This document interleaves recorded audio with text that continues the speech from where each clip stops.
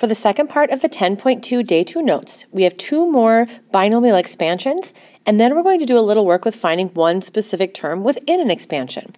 Here's our first example, 5 minus 2y to the third power.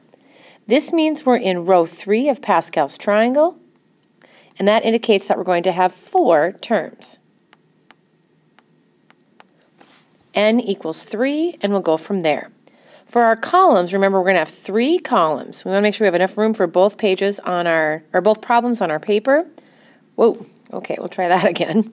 You're welcome to use the edges of your paper as well for this problem if you need more room to get everything to fit. The first column just describes the numbers we're going to get in Pascal's triangle. Remember, the second column is always the first term. Here's where we have to be super careful. In this third column, because it's a subtraction problem, we have to put negative 2y as our parenthesis. All right, we're in row 3, so this means we're going to have 3c0 for our first term, 3c1, 3c2, and 3c3. There, see how we have 4 terms? Because we start with 0 and we end with the same r value as the n value. Now the 5 is going to start with a matching exponent from the original problem. The 5 is going to be raised to the third power, and then it decreases in value, if you remember from the video for the first part. The last 5 will always be to that 0 power. The negative 2y starts with 0 and then simply increases. So it's really not that hard to write out. We just have to evaluate it all when we're done. And remember, this takes the place of foiling a whole bunch of times and then trying to combine like terms. Trust me, once you get the hang of it, this really is a more useful method. Now we just have to evaluate. We've got this first group here. 3c0 is 1. 5 to the third power is 125. And negative 2y to the 0 power is also 1. Oopsie, not times. Or not equals. I meant times. Times 1. And that equals 125. I'd like you to actually try the rest of these. Evaluate each parenthesis individually and then see if you can multiply them together. Here's a hint. Some answers will be positive and some will be negative. Press play when you're ready. These are my results from doing those steps.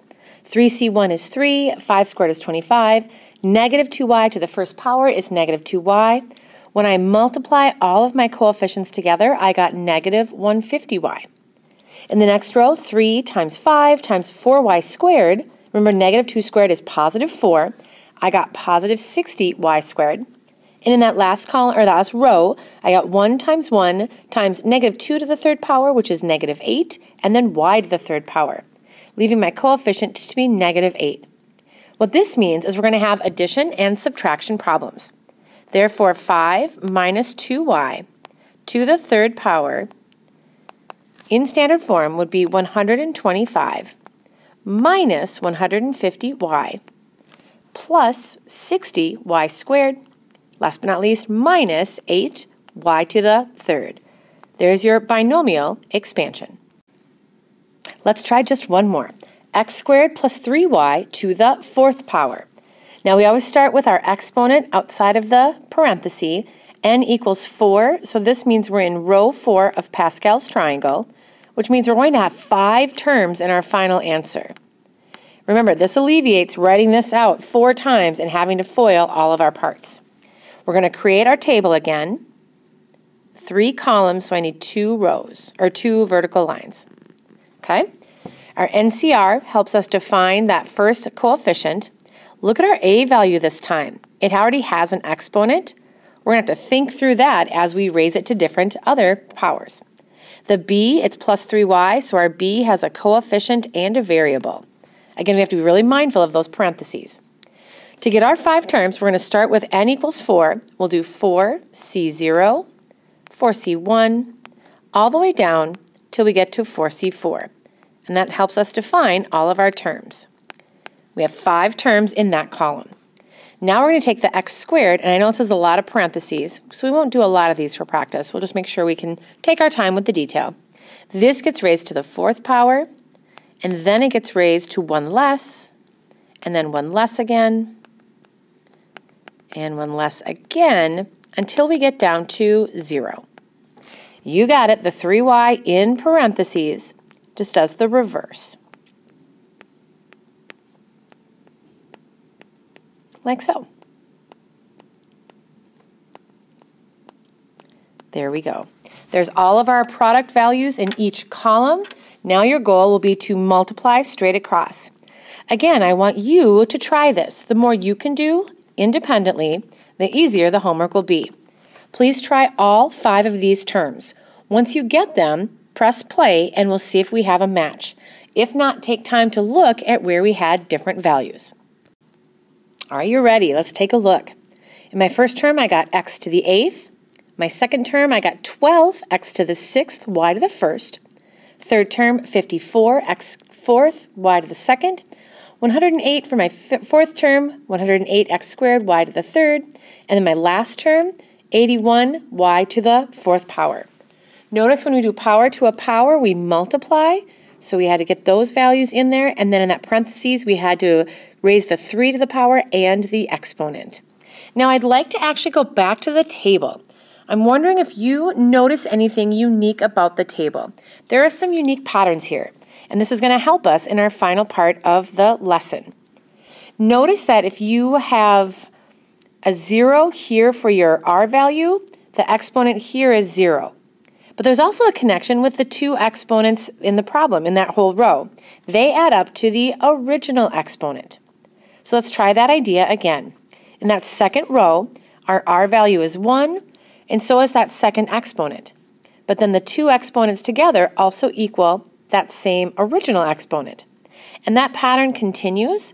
We have a match here and here, and then together the 2 values add up to our 4. And it continues on. This is something that will help us on the last 2 problems on the next page. For these 2 examples, we're asked to find just the coefficient of a particular term. So we're not looking to expand all of the problems, I just want one part. I would like the coefficient for the x to the 4th term in the expansion of, wow, look at this, 3x plus 2 to the 10th power. Whoa. If we have the 10th power, that means n equals 10. We're in the 10th row of Pascal's triangle, which means we're going to have 11 terms if we were expanding it all together. That would be crazy. But we only want one coefficient for one of the terms. When I make my columns, I'm going to focus mostly on finding that second column. Notice that x is in the first term. So if we do 3x for that first term's location, we know that the second term would be 2, and then the first column is that NCR column. But my focus is going to be in that middle column. We always start with the biggest exponent, and then we make our way down. So it's 10 and 9, and we want to keep going until we get to that 4th power, because then that would have an x to the 4th in it. 3x to the 6th, so you have to kind of write tiny here to get this to fit. To the 5th, and I finally get there in this term right here. So this is our space that we want to find right here. Notice if we count all the way down, that's 1, 2, 3, 4, 5, 6, 7. It's the 7th term. Wow, that's crazy. So if that coefficient, or if that exponent is 4, that means the 2 would have to be able to have an exponent where they add up to 10, the original exponent for the problem. That means the 2 would have to be raised to the 6th power, because 6 and 4 would equal 10. Now that 6 helps us over here because that's the NCR rule. N is 10, and then the R value always matches that second exponent.